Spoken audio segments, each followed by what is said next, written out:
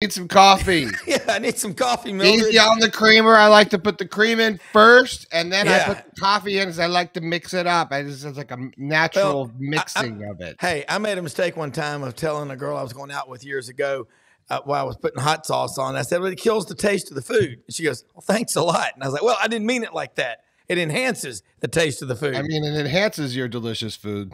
Yes, it does. All right. We love it so much.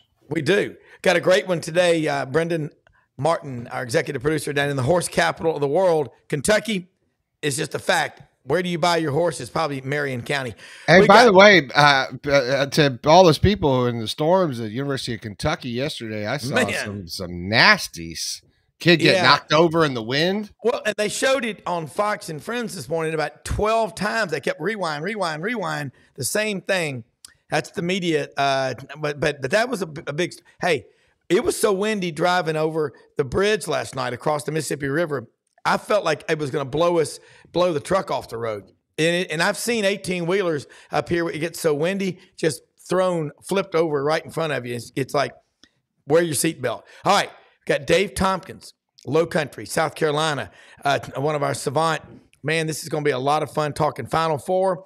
Dudley Dawson, hogville.net. And Vince Ferrara, the sports animal in Knoxville. Smash the subscribe button in the bottom right-hand corner and allow notifications on your Android device or your iPhone, and if you're watching on Facebook, go ahead and give us a like. You'll get notifications as well. And every time you hold up 2 fingers, you get these fun reactions on your computer there. Yeah. Yeah. And then also make sure that you go to our website, sidelines.live. That's where all of our great sponsors like Rumble Boxing and ECS House Industries and the great folks that support this show, Gateway Tire and Service Center, Hewlett and Dunn Boot and Clothing Company, The Vitamin Shop, Tom Martin's Body Shop, our friends like Gaddis Home Innovations, Clay's Smoked Tuna.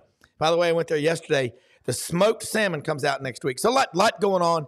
Let's get cranked up, get pen and paper handy, and we're going to inform you about how the Final Four might shake out this weekend.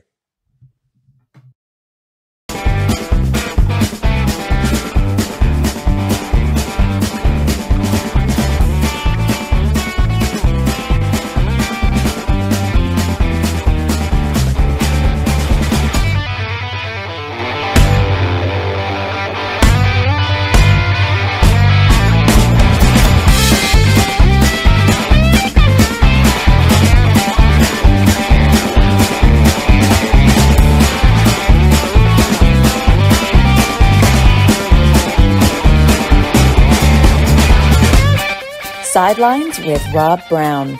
Talk sporty to me.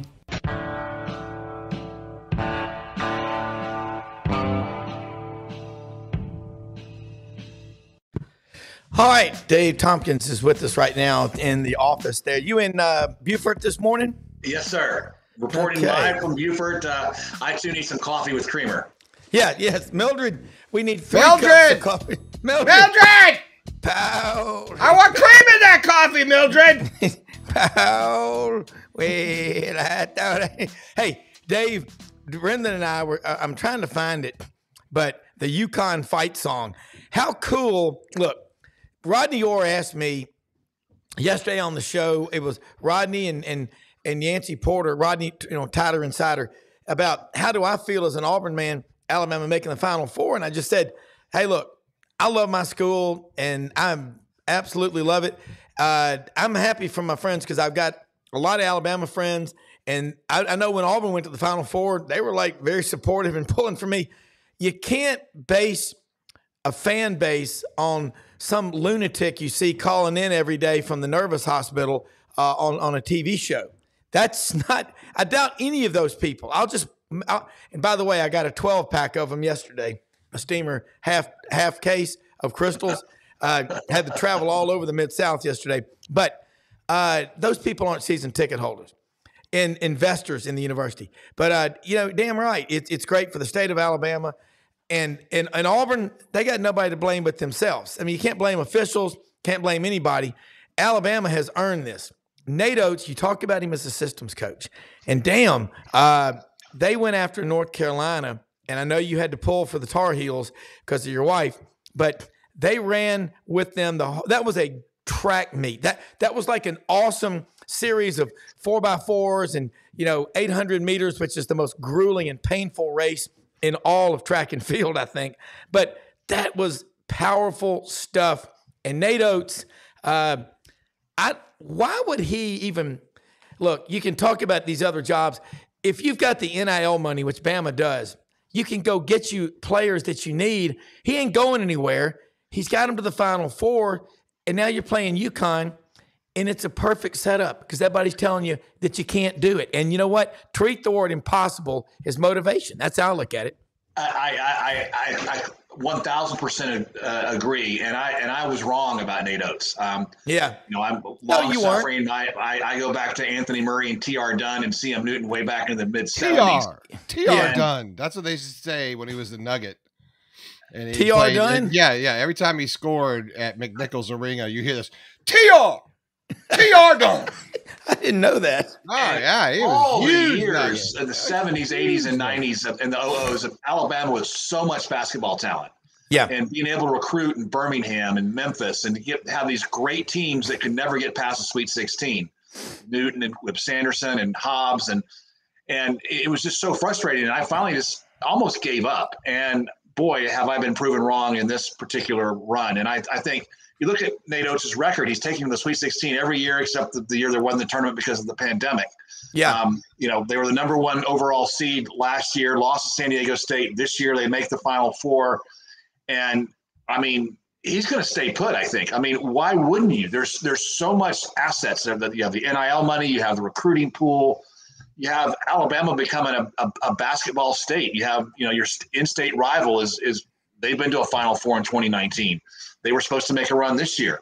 When you look at the last 5 years, that's 2 Final Fours, one from Auburn, one from Alabama.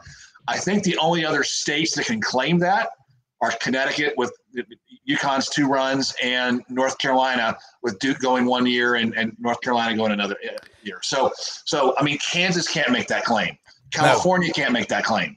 Alabama can. Kentucky cannot. I mean, that's some pretty lofty stuff. Yeah, it is. And the state, I said a few weeks ago on the show, you were on with us, Alabama, the state is becoming a lot like Indiana was. But, Indiana, not anymore. You got Purdue is so dominant, and Indiana is just kind of an afterthought. That's kind of hard for us to say that growing up, watching Indiana as we all did. But I think that's where we are. Kevin Skarbinski was on the show Monday, the only basketball Hall of Fame writer ever from Alabama. The pride they take in having 9 schools in the state of Alabama that have been to the tournament. And this year, you had 4 go out there, all go out west. And you know what? Samford, are they going to be the Gonzaga of the South? You got the Jesuits out in Washington. You've got the Baptist on Lakeshore Drive. And I see a lot of momentum. I mean, right now, I would say that, as a mid-major, UAB is, they're a B plus, a mid-major, perhaps trending toward an A minus mid-major, and Samford is a A minus mid-major trending toward an A plus. Yeah, and they have, pound for pound, I think the best basketball coach in, not named Danny Hurley, in Bucky McMillan. Yeah. All right, let's look at this matchup: Alabama and UConn. Danny Hurley, part of the Hurley bloodline. Didn't the dad coach at DeMatha? No, St. Anthony's. St. Anthony's, yeah. St. Anthony's, that's right. Near, you know who St. Anthony is, don't you? Audrey, come here. If you ever lose anything, you what's the prayer to St. Anthony, Audrey? It's if you ever lose anything, you say this prayer: St. Anthony, bring it to me. I mean, things will appear. It's unbelievable. That's the magic behind the Hurleys. But Dan Hurley, look at UConn.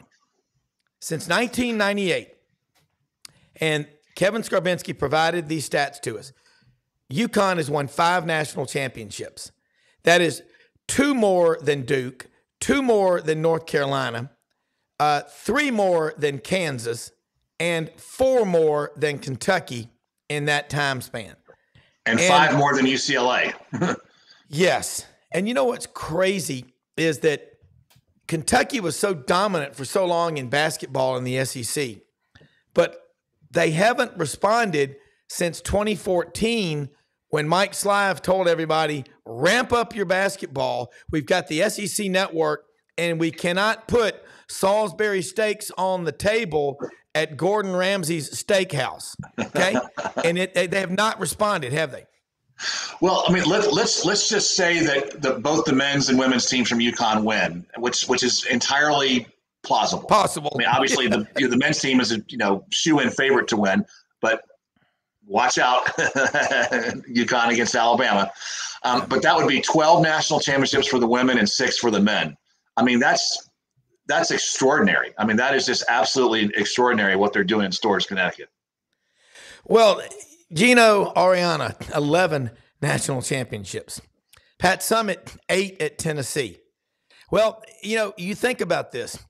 Pat Summitt's dominance at Tennessee was at a time when really you had Auburn with Joe Champey was really good.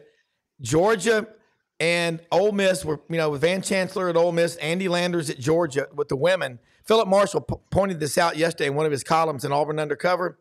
And since everybody, South Carolina and LSU are here, Tennessee's way behind them. They got rid of Kelly Harper a couple of days ago. And you know what? The bottom line is some of these programs like Kentucky in men's basketball are finding out that when other schools in the conference get serious and make a commitment, they're not as dominant as they think they are. Yeah, that is so true. One thing I'm really curious about for Friday night and Saturday night, UConn is in the second game slot both nights, and what's going to have the higher television rating? Will it be the men Saturday night, or will it be Caitlin Friday night? I got a hunch it's going to be the latter. All right, you have been. Hey, Brendan, Dave has been all over this, Caitlin Clark, what she's done, chronicling her career. That women's game Monday night was 12.5 million viewers. That is more than, I think, some of the World Series matchups last year. Yeah, and I think she's a cultural phenomenon, and I totally buy into people like let's don't get ahead of ourselves as apples and oranges. You can't compare Mia Hamm to Lionel Messi or Annika Sorenstam to Tiger Woods, just as you can't compare Caitlin to, I think she's a combination of Steph Curry and John Stockton. But I think she's a phenomenon because in terms of just skills, she has as complete a package of offensive skills as anyone I've ever seen in terms of shooting, long range, shooting in traffic, ball handling, passing. I think she's a better passer than she is a 3-point shooter. Yeah. Of course she couldn't survive in the men's game, but that's not what's important. What's important is just how fun she is to watch. I don't like that comparison, by the way. And I think I get away from that with women's sports, maybe because I got a daughter now that's in sports and whatever, but you got to learn to appreciate the women's game a little bit differently, the finesse and the style and the way they play. I think physically, obviously you're going to have a huge difference, but like end of the day, like they play a different style of game. And I think if you took certain females and certain males or whatever, and then made one team, I think you would have a more of a balanced and a powerful team. So I really that comparison doesn't ever sit with me very well. I great point, Brendan. And golf's my main sport, and this adage has been true for a long time. That if you're a male golfer and you want to get better, go to every LPGA Tour event and just watch the women play. Yeah. Because they put the ball in the fairway. They hit their second shot in the middle of the green. They're playing the way. They're playing golf the way it should be played. Yeah. They're not going to have to be able to hit the ball 340 yards like Rory McIlroy. The best players hit it, 250, 260, and that's what a great male amateur, should aspire to do. So, Brendan, you're absolutely right. Look, I actually caddied professionally at one point in my life, and when you go out and you carry a professional bag, and I've done female and male bags when I worked at Castle Pines Golf Club in Colorado, but they had the international golf tournament there. But when you caddy for a professional, it's a whole different level because you're giving yardages and things to like front edge, back edge, or stuff that you're not going to give to an amateur or to anybody else because they hit it in such a precise way that they're looking for that blade of grass at 162 with a 180, with a 158 carry. Then they're going to spin it back and all of that stuff. And the whole point of this is that watching two professionals that play like that from 150 in, I mean, I've never seen anybody that, hit it so pure and perfect and consistently than seeing a professional female golfer. Yes. They are so dangerous from 150 in and that's where you score. It's this, their swing is so pure and perfect. And I try to explain that's how a lot of female sports are. They do some of the finesse things that are so much better. Well, I'm thinking back 15 years ago when Annika was in her prime, and got to see her play, and to watch her on the range. First off, she would practice for literally 12 hours, and she was doing 1,000 push-ups and 1,000 sit-ups a day and squats and everything. But she would practice on the range for hours on end, and every shot was exactly the same, and her divot pattern and everything. It's like, wow, she's at that time. I thought she had come as close to perfection as you can get. There's no perfection in golf, but boy, she came damn close. Well, and watch, I've got a daughter, and now we got two with Mallory. But when my daughter Hallie was a kid swimming, good Lord, doing the backstroke, girls versus boys when they're younger, we're trying to overpower the water, and the girls cutting through it like watching a shark or a porpoise swim. Because they know they can't just go physically dominate something against men, that's not going to happen. But they do it the right way. And when Joe Champy was at Auburn, we were so lucky he would come do his coach's show at the TV station. Just listening to him talk about the game, the strategy, the X's and O's, and you just can't appreciate it enough. And I like the comment by Buck Wade, very impressive. More people watched the Iowa game against LSU Monday night than watched 3 of the NBA finals last year. And I'll say this, they watch it because it's basketball and it's not. And here's another comment by Arlo Guthrie, one of our viewers, Kentucky running an NBA day camp, or it's daycare. I mean, look, all they're doing at Kentucky is bringing them in and saying, look what we got. All right. When everybody else is going out and getting experienced players. And again, John Calipari said it after this year's loss. Kentucky now losing 4 of the last 5 times they've been to the tournament in the first round, not even getting out of opening weekend. So you got to think, is that model broken? Well, yes, John Calipari, you make a lot of money, but don't give people lifetime contracts. Even Warren Buffett, when asked how much of your money, and he's got so much money, it's hard to keep up. It's over $40 billion. He was asked, how much money are you going to leave to your kids? Warren Buffett said, I'm going to leave them enough, but not so much that they don't want to get out of bed and go to work. You got to keep people hungry. And, the Kentucky has, and here's another one, their ship has sailed. It's because everybody in the SEC now is ramping up their commitment to basketball.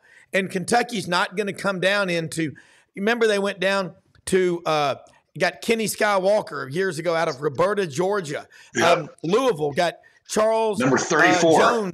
Charles Jones out of Scuba, Mississippi, which is on Highway 45. They also got Never Nervous Purvis Ellison out of Savannah, Georgia. That ain't happening anymore.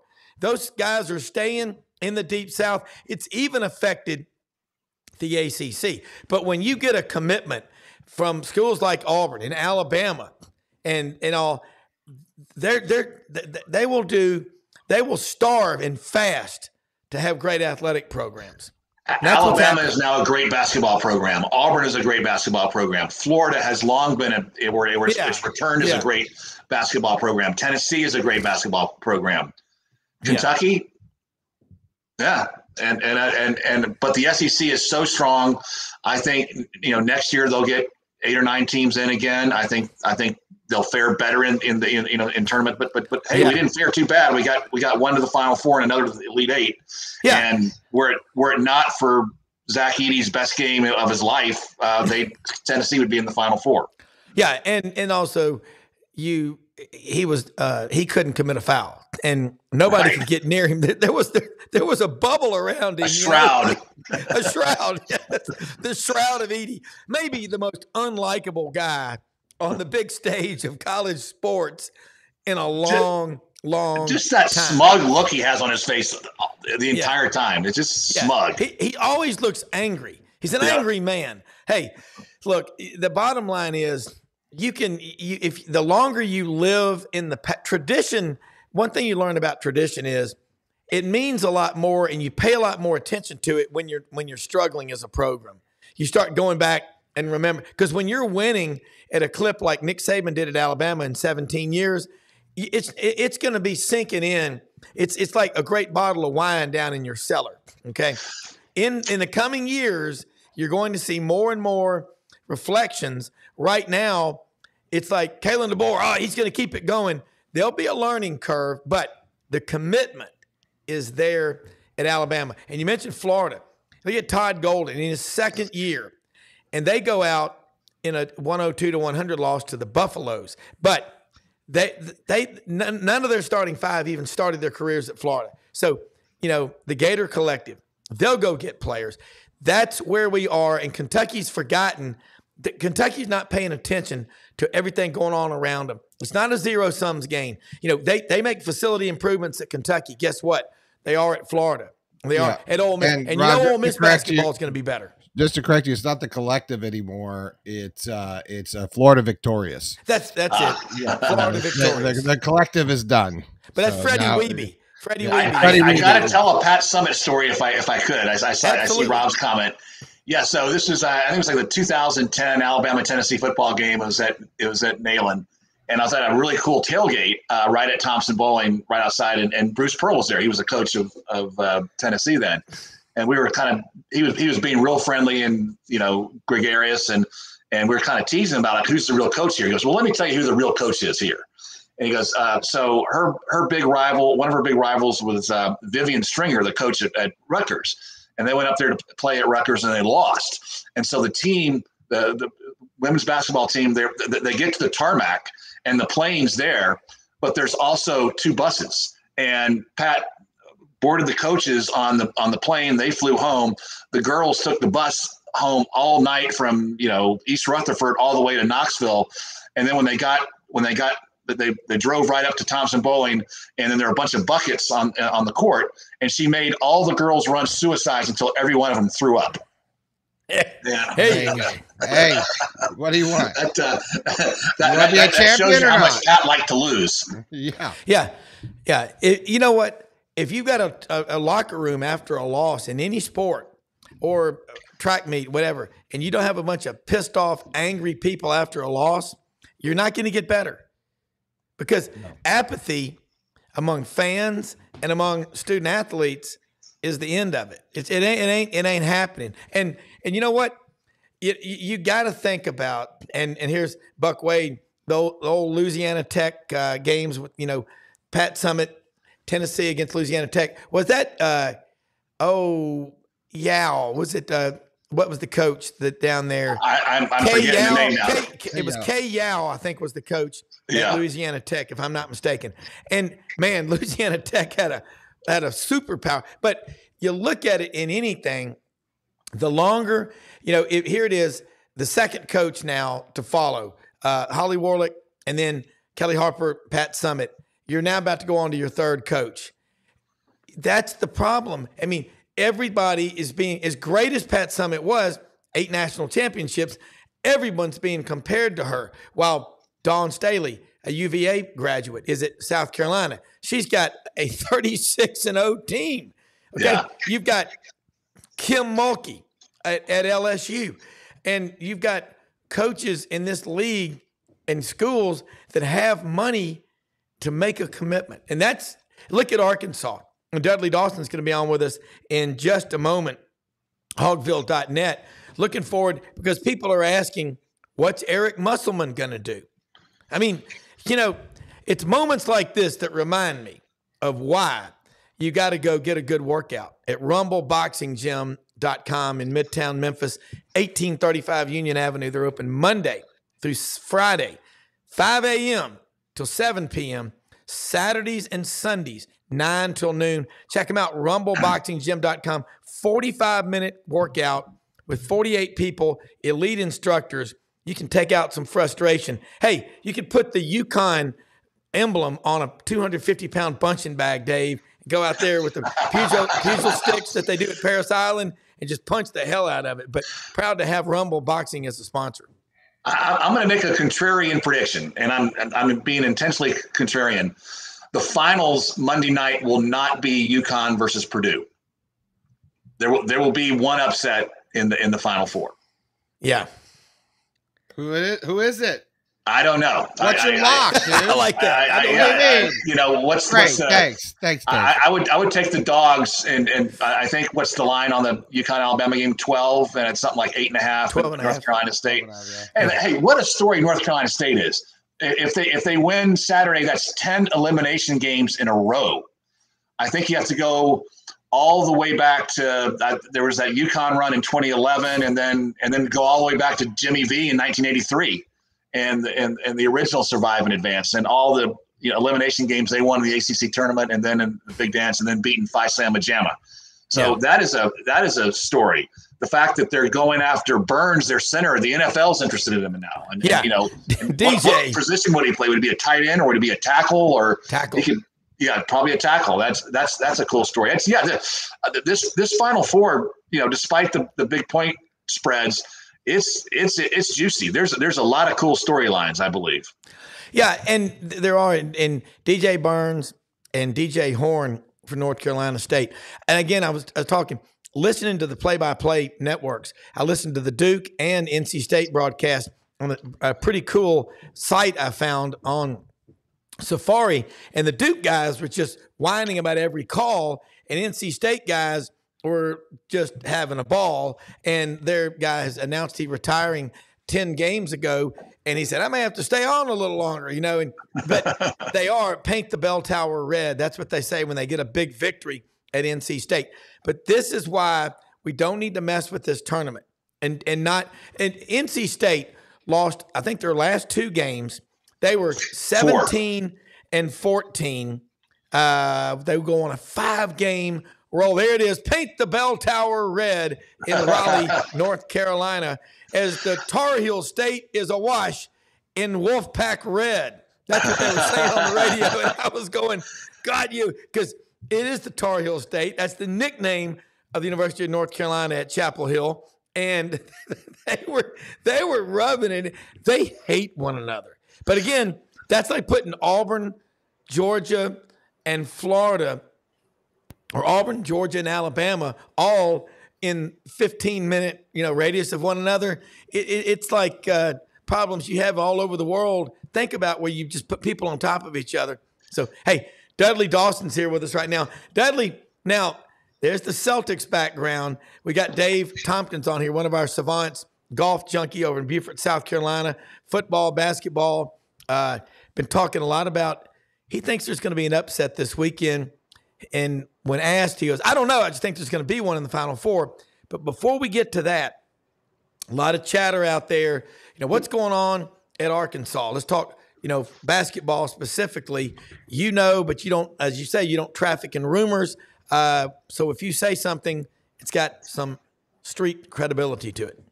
Well, Eric Musselman is either interviewing at USC today or not, depending on who you ask. It's quite interesting, the diametrically opposed information I'm getting from both sides. I guess the agent, the school, the coach are all doing their due diligence to put themselves in best position. But I'm telling you, because this has got out, whether he is interviewing or not, it's kind of turned a lot of the fan base off. You hate to see it because he's been such a good coach since he was here. That being said, he's always been a bit of a vagabond. He's never made he's never tried to hide the fact he's a Southern California guy, or that's what at least what he sees himself as. and where he will eventually end up. We just didn't know it would be right now, but we're probably going to find out today. If he gets on a plane and goes into USC, then you've got a situation where I don't see that how he gets back on the plane. Yeah, and God, that would be a tough loss if he does that. And what is it that drove him to be this way after 4 really pretty good years, and then this year it's a meltdown?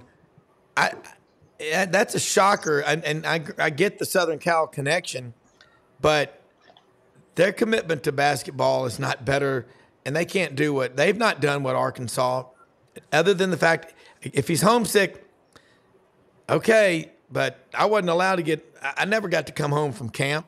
I went to camp in the summer. Every Sunday afternoon, you had like 3 minutes to get on the phone. Hi, I'm having a great time at summer camp. We're getting 3 good meals a day. We're working out. We're canoeing. We're paddling, having a good time.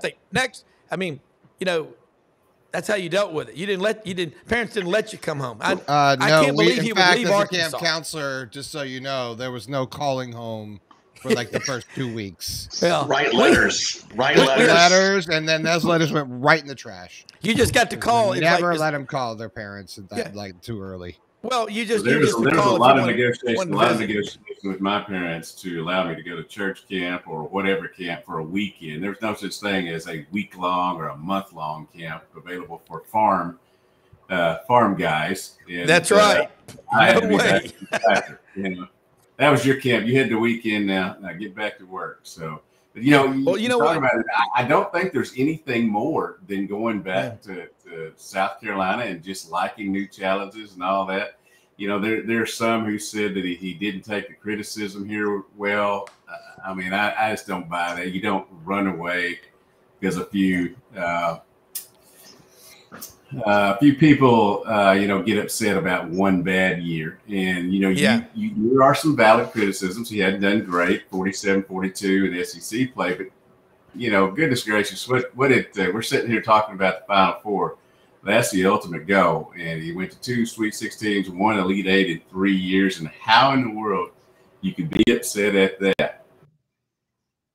But then again, I'm not a fan. I try to sit here and be objective about things, and that sometimes makes me different, having a different opinion than the fan base. But wasn't it 2 Elite 8s, I thought? No, too sweet. Oh, yeah, you're right. Yes, 2 Elite 8s. Yeah. Yes. So I mean, look, growing up in Memphis, and I'm gonna throw this to you, Dave. Come back for a question for Dudley, but Arkansas, they're right here. And, Eddie Sutton, Nolan Richardson, good God, they have so much rich tradition in basketball. So whoever, if he does leave, I don't know if Bucky McMillan, I don't know what it's going to be, because there's a lot of things could happen, Dave. Well, I think, in my opinion, is amateur compared to Dudley's, but Arkansas is just a great. It has a great tradition. It's just a great basketball program. It's got a great basketball infrastructure in terms of in terms of being able to recruit both in the Midwest and in the South and locally, and a great tradition. And to me, it would be a dream job to be the Arkansas basketball coach. Yeah, Bud Walton Arena. I don't know. Certainly, it wasn't 19,000. That thing 30 years ago was the cat's meow. It's a much rowdier crowd than Rupp Arena, Dudley. Yeah, and here's the thing I would say is that, yes, it is a fantastic job. But in these past 2 hirings, there have been some 10 or so guys who have decided it wasn't the right thing for them. Arkansas fans are under the assumption that they can go get Chris Beard. They can go get Will Wade. They can go get, John Calipari if they want to. That's the last one obviously not going to happen, but there's a reason that those guys who are great and tremendous coaches, there's a reason that they all had to move on from their spots. And does the University of Arkansas administration want to go there? They got lucky when they fell upon Coach Musselman. He came in here and did a great job. People remember the 90s, they forget the 2000 to 2010, 2010 to 2020s. There was a real dearth of success here. When you talk about getting to the level you want to be at over those 20 years. Musselman comes in here, gets them there.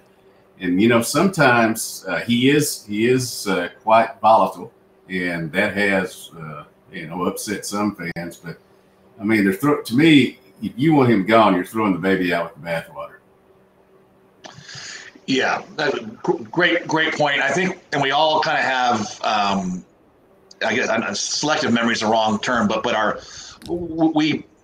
Arkansas won their national championship, I believe, in 1994, and then got to the finals against UCLA in '95.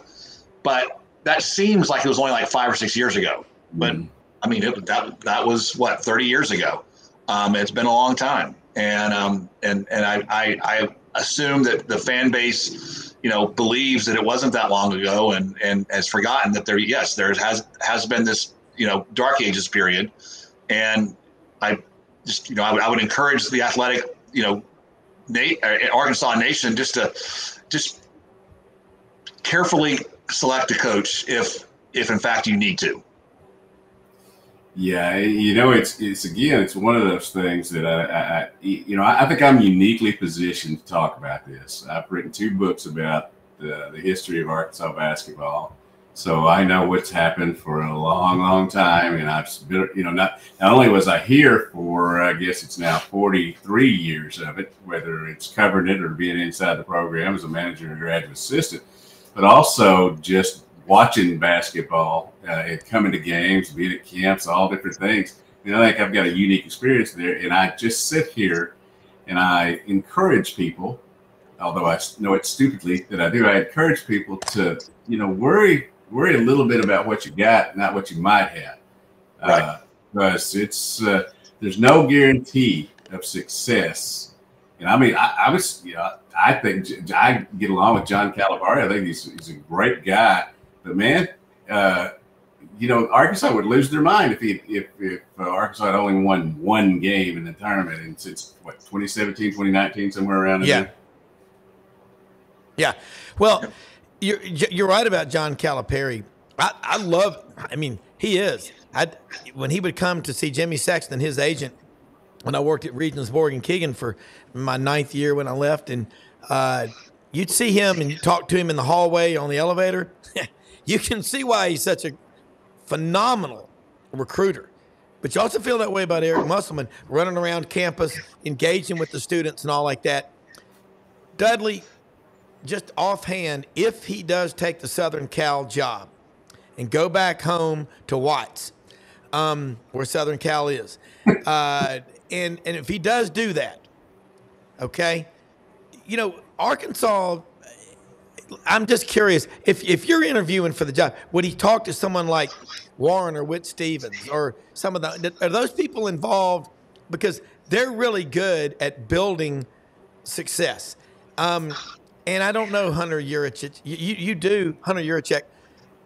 Who are 2 or 3 names that come to mind that you'd say, let's go get them? If you're just a fan over in, Hardy, Arkansas right now, waiting for the eclipse and charging $3,000 a night at your home at an Airbnb for the total eclipse of the sun or the moon or whatever it is. Here's a little bit of a problem. A lot of the candidates that I would have tossed out there have recently taken jobs in the last 2 weeks. Dustin May, there's several other folks that come to mind.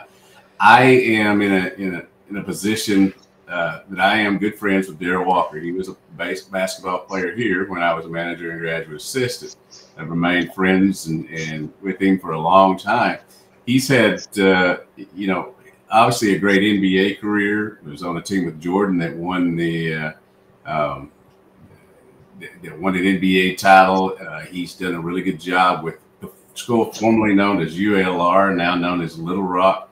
I think he would be an ideal fit here. However, I don't know, after listening to this fan base these last 2 days, if they believe he would be a logical candidate. I think he would, and I admit I'm a little biased in that because he's a friend. He was a friend before he was a coach. But some of these names being thrown around that I just don't know, again, because I'm reticent to throw out names and reticent to throw out that this is a destination job, because I've watched these last 2 job searches and I've seen people go, Buzz Williams, I've seen people go, you know, and you just don't know these days with the NIL, the transfer portal, in the different college situations, which coaches are going to say, okay, I got a pretty good deal here. You know, I got a lot of NIL money. You know, I'm working the transfer portal. I got a lot of high school kids that can still do it that way. It's tough for me, much tougher for me than these last 2 searches to know who is going to be legitimately interested and why, beyond the facilities, the fan base, and all that, that they would make the move. It's just not as easy as it used to be to say, okay, I'm going to pin that guy down. But there's obviously a lot of great coaches. You start with the 68 that made the tournament this year, and you start going down that list. And I'm sure that Hunter Yurchek, who's a very good athletic director, knows what he's doing. And I don't know about the video out last week of him and Muss on the Muss bus. You know, maybe we'll find out some more about that. Maybe that was a calculated move, but it didn't seem to please the other side of the aisle there. I just, I think he probably has a short list, and these high political situations, which is what they are, even though they're sports. Yeah, you're playing chicken. You've got a list if you're playing chicken. Yeah, you're right, Dave Tompkins. Just thinking about this. I see Buck Wade. I wish Mitt Cronin would leave UCLA for a place like Arkansas, and he was at Cincinnati before he went to UCLA. What about that one? Because again, money is not going to be a problem at Arkansas, you think, but if you don't get the right person, the big money people probably aren't going to back them anyway, are they? The thing I don't understand is, why would you go to USC at this point? I mean, there's not much of a basketball tradition there. I get Bronny James and LeBron, but they've always been the stepchild to UCLA. They're moving to the Big Ten. Let the football team be the sacrificial lamb in this move and how it plays out. USC is a potentially a good place to go in 2 or 3 years, but I don't think right now. So that's been the big question on my mind. Yeah, and Bronny has announced he's going to get in the transfer portal, so he's not even going to be there. So you're not going to have LeBron showing up and being able to recruit and all those things. Right. You just wonder, and I'd love to talk to him, but have not been able to reach him. Just what is the mindset here? Are you just wanting to get back home? His mother does live in California. Now, that's one thing, and obviously his father's passed. I'm not gonna to get on anybody for if they want to go back home. I never left home. I always stayed here, had the opportunity to go other places, but I get it. But it's just I can't wait to hear everything that's involved in the story, the 30 on 30 story behind the scenes after this is over with. Yeah. And I do give Coach Musselman credit. There are a lot of people who can run out there and done interviews and start talking and fire this up a little bit more. He's been nothing but recruiting. You got a commitment from a 6'10" kid last Friday, and here we go with this. Let's see how that plays out. Yeah. Hey, let's bring in Vince Ferrara, sports animal up in Knoxville, covers the Tennessee Volunteers up on Rocky Top. And Vince, we're talking about with Dudley Dawson, Hogville.net, and Dave Tompkins over in the Low Country of South Carolina. He's part of our Savant Fridays, and a Birmingham native, Alabama fan from birth, West Point graduate, and a Stanford MBA. So it's fun to kind of mesh all this in here together. But Vince, hopefully we'll get you back here. But this is I'm with Dave. Southern Cal, it ain't what it used to be. I mean, Southern Cal, it's a private school. We don't know what they pay coaches and all, but I would. His mother's there, and I totally understand that part of it. But I would. If it was UCLA, I don't think anybody would have any questions. Because of the proud tradition of that school and program and all that. It's just USC is not the place. Yeah. They willingly let Enfield go to SMU. They didn't fight to keep him. Yeah. Right. Yeah, they don't. Vince Ferrara, man, I tell you what, Zach Edey, there's going to be people talking about that guy for a long time. Listening and watching the Tennessee-Purdue game this past Sunday, he had a halo around him. He was untouchable, but he had a ton of points. Dalton Knecht had, I think, is the second most points. Dale Ellis would have to be the only guy. Wasn't Dale Ellis out of Griffin, Georgia? Former Tennessee player, is the all-time single points, 802 in the season, and I think Dalton Knecht ended up with 780, if I'm not mistaken. Allen but Houston, Tennessee's got a pretty damn good program. Allen Houston, that's it. Yeah. Yeah, Allen Houston, for a single season, but Dalton Knecht set the Tennessee points scored in an NCAA tournament game with 37, topping Ernie Grunfeld, who had 36. Yeah, so. And he's having some, you there? Okay, so he had 37 points. Okay, well, and Vince, jump in when you can, because I know you're having some tech issues, but 37 points in a game. What was? Yeah, sorry, still Santiago, struggling with the internet. I don't know why I'm in the same spot. Yeah, but let's talk about the way that game. Yeah, sorry, played out. Wi-Fi. I'm in the same spot I normally am. Okay. But with Tennessee basketball, we're talking about the programs, and Dave talked about it, and Dudley. Tennessee's got it's a great basketball program. We're talking about what's going on in Auburn and Alabama and Arkansas, their situation, Florida, Tennessee basketball. And now you look at Kentucky. They haven't responded to everybody else in the SEC ramping up their commitment to basketball. That's how I see it. Would you agree? Because nobody beats Kentucky more in basketball in America than the Tennessee Volunteers. Dave, are you there? Vince? Oh. Yeah, go ahead, jump in, Dave. It sounded like shades of John Ward there, and then back in the days of the Ernie and Bernie show, and they had a third guy, I think, by the name of Mike Jackson, who was also very good back then. And I mean, and I wish Vince could. He's having problems, but Dave, along that line, you think about it. Santiago Vescovi, he had the flu in those games, and that hurt him. And when Dalton Knecht goes off for 35 to 40 points, Tennessee usually doesn't win. I thought that was just a very, very exciting game, and I agree with you on the shroud around Zach Edey, and if you penetrated the shroud, it's an automatic foul, and he didn't. He had no fouls, but I'm proud of Rick Barnes for really coaching well in that game, and I do think. I've changed my mind on him. I think he's going to get him in the Final Four. Yeah. I think there's nothing but upside for Tennessee basketball. I hope the same will, restore its tradition in women's basketball. But I think that right now the men's, I think it's nothing but upside. And I sure wanted to get them into the Final Four this year. But they will get there real soon, I believe. I did too. I'm sitting there in Pennsylvania Sunday watching that game with the new grandson, who, by the way, has more analysis than I'm sure any young baby on NCAA basketball. Because I held him a lot this week with March Madness games on.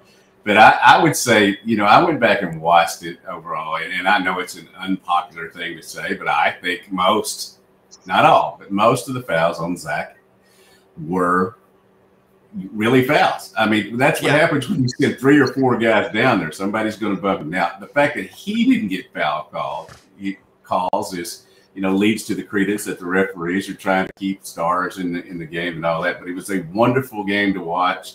If you had no rooting interest in it, the young Arthur, the A-Train Dawson now fully understands defense, offense, all that. And amazingly, it puts you to sleep. Right.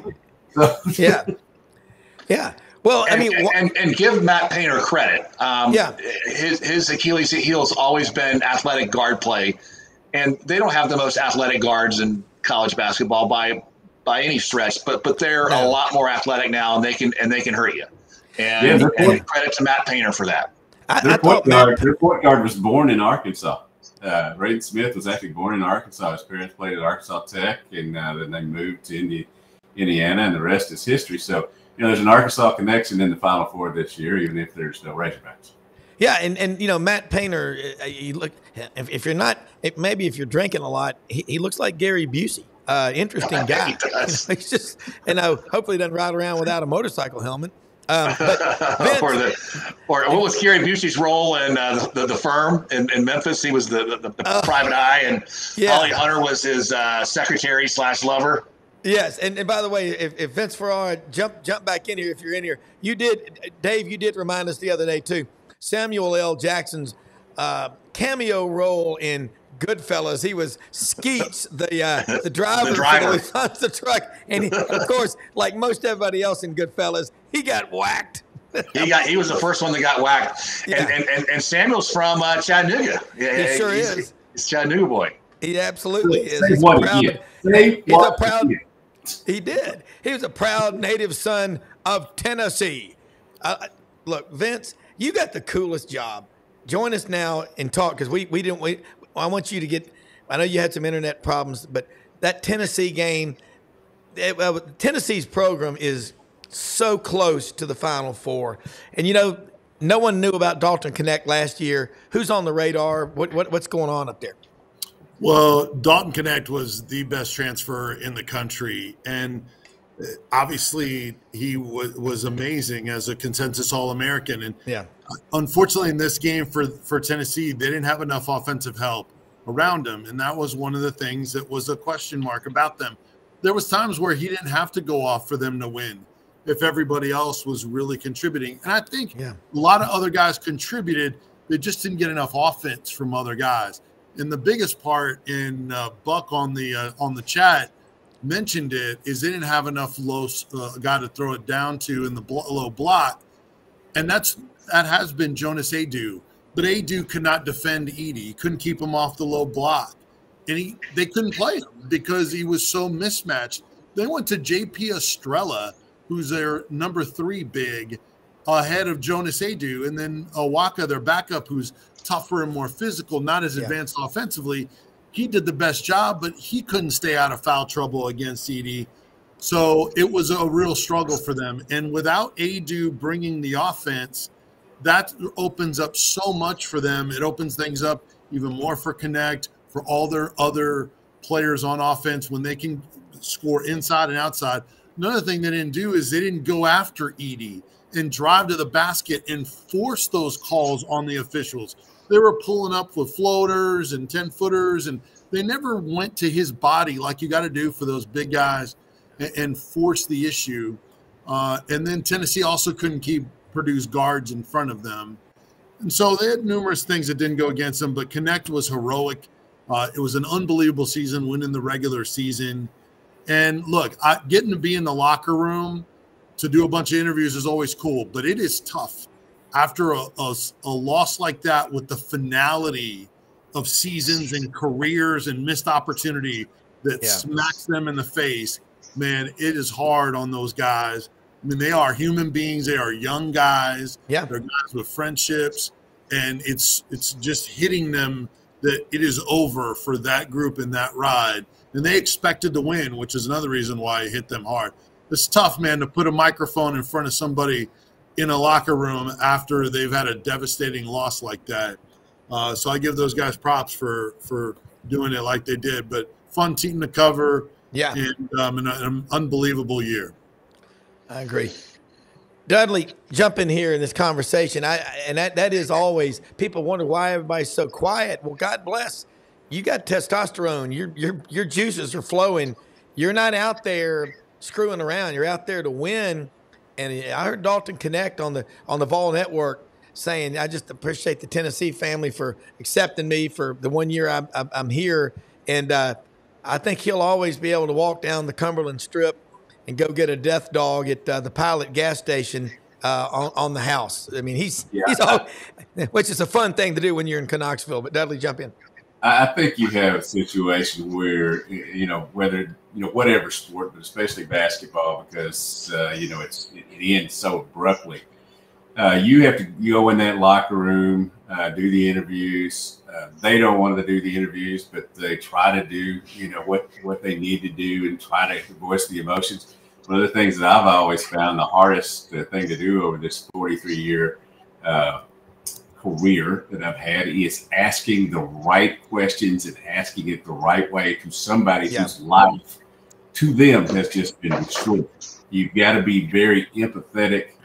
You've got to understand what the person's going through. Yet at the same time, you need to know, why did you take that dribble over there? Why did you take that three-point shot instead of, as Vince was saying, drive into the lane and at least try to get him into foul trouble? I mean, it's one of the things that you have to do that because the fans deserve to know and aren't going to get to have that opportunity to hear other than what two players they bring to the deal. But it is a tough thing for the athlete. It's a tough thing for the media. Certainly more. I'm not trying to compare what we go through to them, but it's just the finality of things in March Madness, and especially if you've had a phenomenal year and then you just can't throw it in the ocean, and that happened to a lot of teams in this tournament. I really like Buck Wade's point about Burns and Edey. To borrow a page out of Lute Olson's playbook back when Stanford was good in basketball, my Stanford team back in the 90s, Lute Olson, we beat everybody in the Pac-10 back then except Arizona. And Lute Olson said, my strategy is very simple. I'm going to let Mike Montgomery's teams do what they do, with one exception. They have to do it 3 feet further from the basket from where they're comfortable doing it. I think that's the strategy you apply against, deploy against Edey. And Burns is strong enough. Just push him out 2 or 3 feet and make him operate from there. It's very frustrating. You just get frustrated. You start rushing shots. Yeah. And if they can do that, and to Buck's point, if the NC State's guards can play well, they got a real legitimate chance to pull off the upset. I don't think there's anybody that's more fun and entertaining to watch in this tournament than Burns. He's just having a ball out there. He's just living his best life. It's the noted basketball observer RG3, former football quarterback, made a good point the other day that he really would like to see, no early foul calls. Don't give 3 foul calls on Burns early on. I'm with that. If it's legitimate foul calls, you got to do it. But I just love to watch him, and the Duke fans who were getting on him for being overweight, and he was used to be 80 more pounds overweight. I mean, the kid's getting himself in shape, but he's there at the end of the line. They're yelling at him. He's had 30 whatever, and he's looking at him. And he's going, "You're going home. Say whatever you want. You're going home." Vince, you wanted to add Charles something Barkley, about, but 5 inches taller. He's Big Baby before Big Baby became, bad boy, screw up baby. Yeah, and Vince, I think his personality is a lot like, I call him a taller version of Charles Barkley. And Barkley was listed at 270. I was in school there. He weighed about 320, 330, depending on if he'd gone home to his grandmother's house for the weekend to eat. But let's talk. I want to hear more about Dalton Knecht, because he's a special player, and I think he'll have a hell of an NBA career. Yeah, and I do want to circle back to what you guys were talking about there with DJ Burns and the matchup with NC State. I'll do that. Do want to mention with Dalton Knecht. Rick Barnes talked about how when Knecht was talking to him about going to Tennessee, that he didn't really ask about the NIL. This was a basketball decision for him to go to the University of Tennessee. For him. He wanted to be coached up hard. He wanted to get better defensively, become a better all-around player. And then he knew that Rick Barnes had coached his favorite player growing up in Kevin Durant. And then when he hit the portal, he said he had like 500 calls and 1,000 text messages, something like that. That's how coveted he was, just based on what he did at Northern Colorado when many of the common fans had never even heard of him. But how refreshing. How refreshing. Yes. You've made our day. Yeah. And so it then he also had a connection with the assistant coach, Rod Clark, who comes on our show each week. Rod Clark knew about his JUCO. He had been a JUCO player. So that connected with Dalton Connect, no pun intended, that he actually knew something about him instead of just coming at him with generic stuff. Well, do you know who we are and all that kind of stuff? He actually connected with him. And so, yeah, that should be a great example to people in the portal on how to use it. Do it for basketball reasons, not for money reasons. And this, now he's become a projected lottery pick. He SEC Player of the Year, all the accolades, the team got to an Elite Eight, all this because he made a decision based on personal development as a player, not about the NIL. Doesn't mean he didn't do any NIL. He just wasn't driven to make his decision of where to go based on the NIL. So I think that's unbelievable. And think about it from Tennessee's perspective. How powerful is that for them when they're looking at players in the portal? When you show that you can get a kid to make a decision not about the NIL, and it works out so beautifully for him, and they developed him in all ways, defense, offense, overall, and he can be that in the NBA. I mean, that is something that no one else is going to be able to compare to, that using that in recruiting as a prime example. Yeah, I saw somebody who just looking the other day to have a bad day that talked about how the transfer portal is just a place where players who have been fired from other situations go and find a new team. I think that's an overly simplistic take on that. There are a lot of guys out there, such as Dalton Connect, who are at a place. They've given that place, a lot of success, and now they want to go play on the biggest stage. Nobody is given Dalton Connect, heat for going and putting himself in this position, and I'm glad it worked out for it. But there's so many things that are good about the transfer portal, but they get overshadowed by the things that the dark side of it has been said. Those who are going to look for money, going to look for better situations. It didn't work here at Arkansas this year because they took some players that weren't necessarily team-oriented guys. They could score. Weren't team-oriented guys. It just didn't work out. And with Coach, if he had one foot out the door, that wasn't working, either. It is interesting to me. Watch the Elite Eight, this weekend. Arkansas had beaten Purdue and Arkansas had beaten Duke. And Purdue was in an exhibition game, but it was with 19,000 people in the arena and both of their playing. But they beat both of those and then didn't have a winning record at the end of the game. Yeah. Well, I think great point. I think Dalton Connect is a great case study for all the kids to look at and say, this is how it can work out for you. In football, Jalen Hurts, and not only him going from Alabama to Oklahoma, but then going on to the Eagles and what he's done with his career there. I mean, if you do it the right way, it's your friend. Just have more of a long, the mentors around the kids, just mentor them and give them more of a long-term view.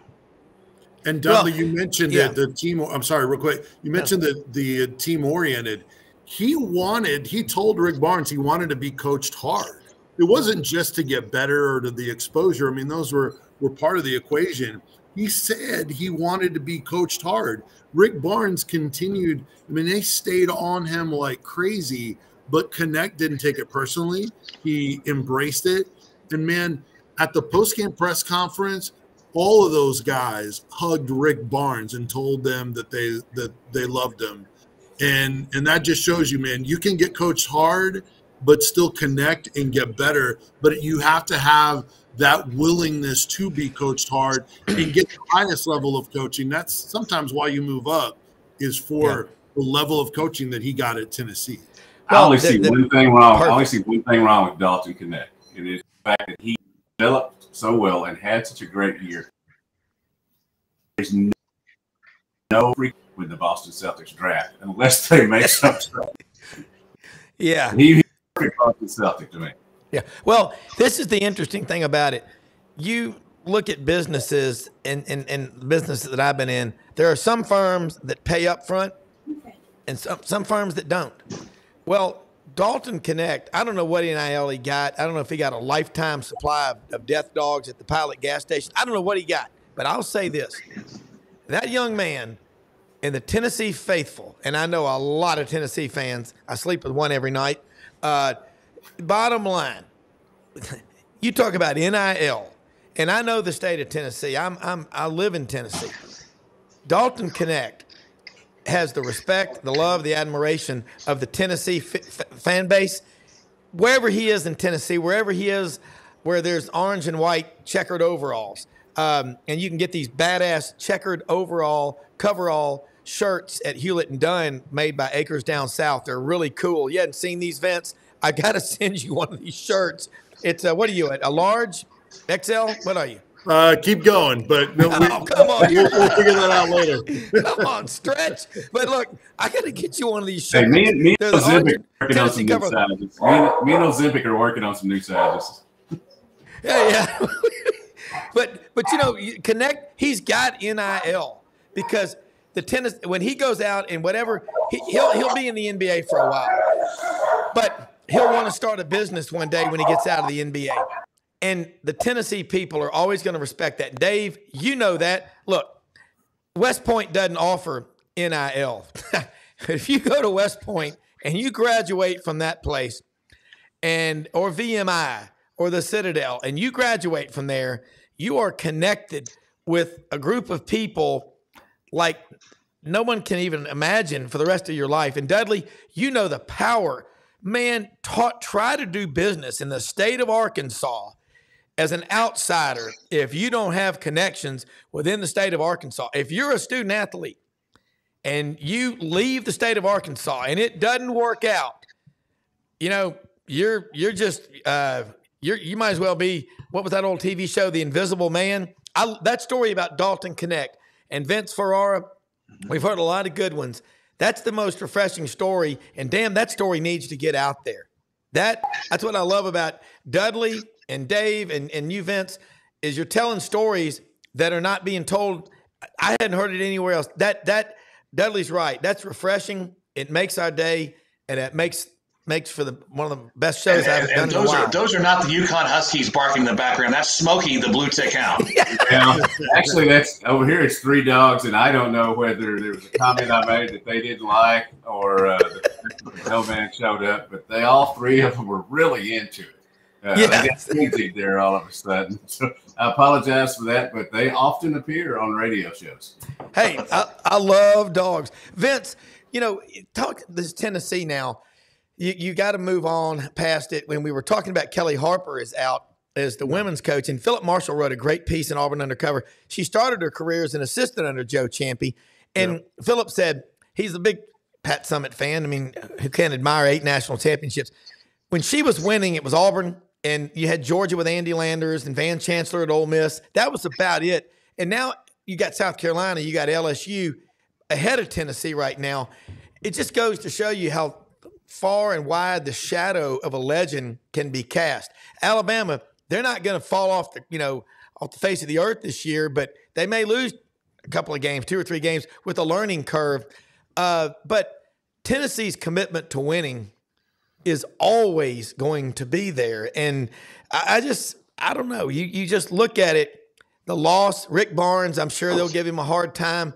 But what would you rather have? Every now and then have a really good year, or every year be in the hunt for the championship? That's what Tennessee's got. Yeah, Danny White has established that he expects all his teams to compete for championships. I mean, he even put it out there publicly. Here's what we're looking for. You know, this level of SEC success, this level of national championship success. And guess what? Most of the programs on campus are doing that or trending towards it. And now they're at the top of the Learfield Cup in the SEC, the Directors Cup, where they were last when he got there. Yeah, and so it's an expectation, and the fact that all these brands in women's college basketball, when the sport is as popular as it's ever been, and the ratings are just through the roof, almost 100% better year to year, and most watched Sweet 16s and Elite Eights, all that, and you put all those brands out there that are drawing these viewers, and Tennessee's logo isn't among them. That's a problem. And even schools that aren't at the top of the SEC now that were recently, like Mississippi State under Vic Schaefer. They were in there in championship games too. Oh, yeah. So, yes, Tennessee, it's trying to compete or live up to the expectations of Pat Summitt was unrealistic. But they're far enough away from it that you can't just not go to the Final Four anymore or not get past the Sweet 16. So yeah.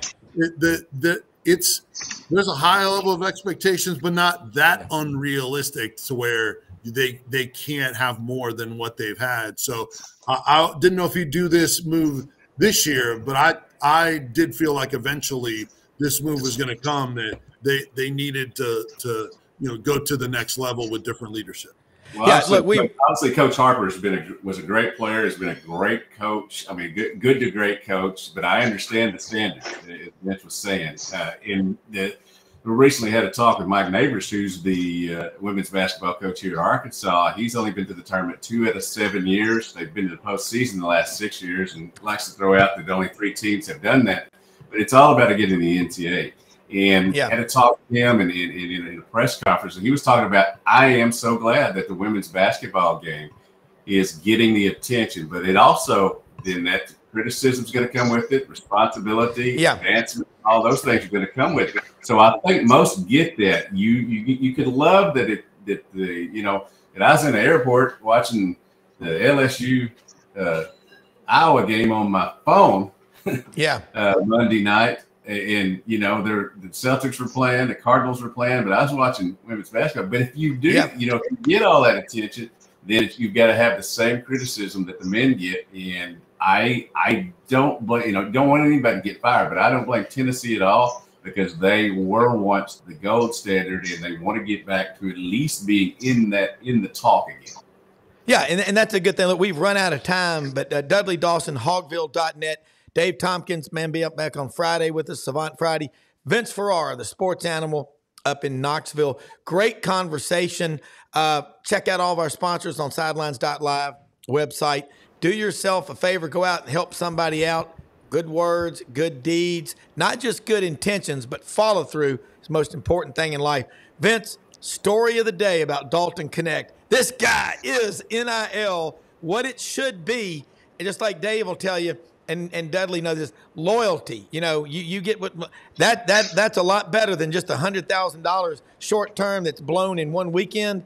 That loyalty of Dalton Connect to the Tennessee fan base will last until he breathes his last breath and beyond. Hey, for Brandon Norton, our executive producer, great show.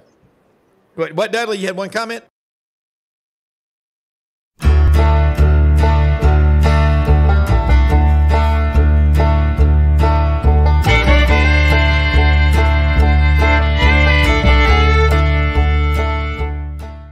In a perfect world, you'd set a health goal and results would happen overnight.